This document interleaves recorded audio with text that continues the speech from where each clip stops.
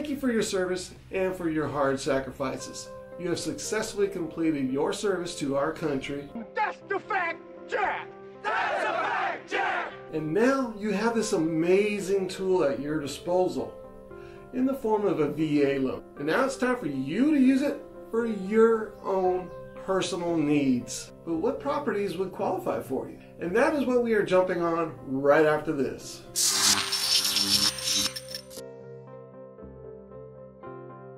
My name is Steve Arthur, and I am a local realtor with Nationwide Real Estate Executives here in the Long Beach area and all of the surrounding cities. If this is your first time seeing me here on YouTube, go ahead and hit that subscribe button and ring that bell for future notifications, because I do put out videos every single week.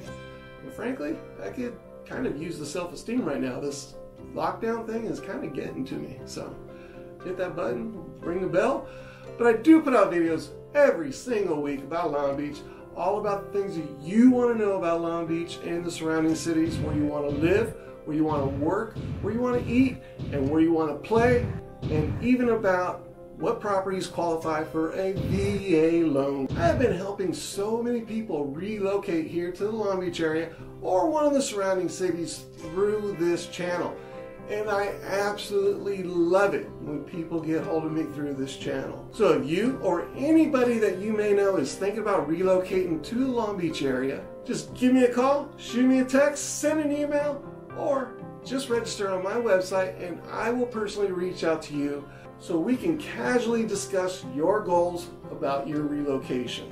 So today we're talking all about the types of property that VA loans qualify for. After completing your service in the military, the government rewards you with a Veterans Administration loan, allowing you to put down nothing, zero down on a home, no PMI, less money at closing costs, and this really is a great benefit to you. Now, does every single home qualify for you to purchase with a VA loan? No. Unfortunately, not all the properties do qualify, and there's a couple of good reasons for this. So let's dive into detail on how to determine if a property, if you want to buy it, if it will be eligible for a VA loan, or if you want to sell your home, if it would be eligible for a VA loan.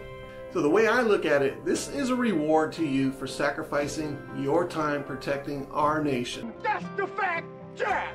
That's a fact, Jack! So bottom line is, this house has to have 3 S's. It has to be safe, secure, and sound. Just meaning, it can't even have a broken window. If a stove needs to be there, it better be there. The heating system better be working great. And it has to be secure, meaning nobody can easily break into the place. And not to mention structurally sound. So basically it is safe, it is clean, it is not a fixer-up. Because the VA does not want to loan money to its service members to put them into a piece of crap house just because it looked like a good deal on paper. So no, they're not going to loan money on that property. But if it has ugly paint, it's got that carpet in there that's backdated to the 70s, yeah baby, I bet you thought I was going to throw in an Austin Powers outtake there, huh? Well, that's just all cosmetic, and that all could be taken care of, leaving your house structurally sound. But if the previous owner had started a kitchen remodel and only got about 1/3 of the way through, then had to move, well, no, the VA will not loan money on that property. The roof has to be in good shape. It has to have at least 5 years of life left on the shingles. So if you're on year 23 on a 25-year roof, it's probably going to have to be replaced. So if you're looking at a home that's got an older roof, good luck getting the seller to try to replace that roof, because nobody really wants to spend between $3,000 to $15,000 depending on what type of roof they need to put on, and then move out right away. Now, the house is also going to be required to have a clear pest report on file. So a termite inspector is going to come out, he's going to do his thing.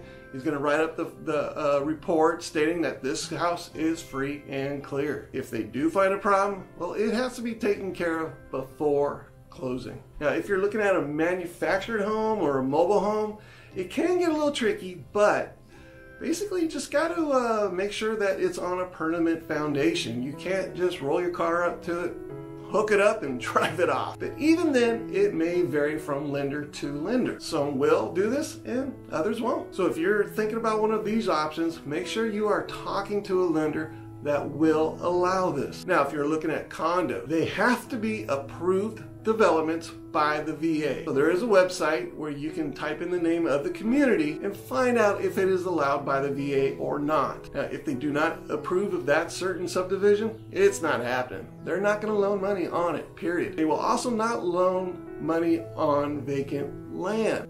So if you're planning on just buying that piece of property so you can eventually build your badass retirement home on, well, they can't do that one either. But on the other hand, the absolute best properties for VA buyers to look at is new construction. Simply because we know there's not going to be any problems when you go through your walkthrough.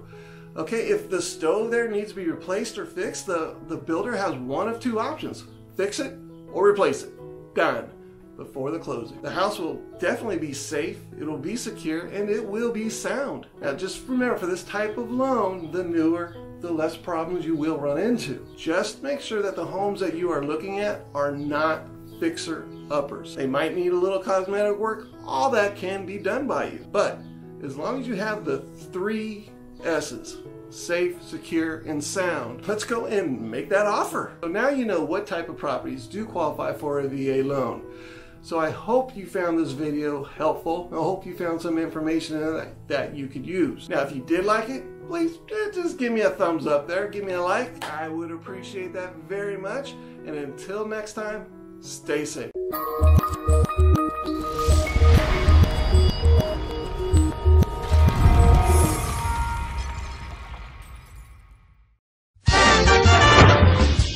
How did he do that?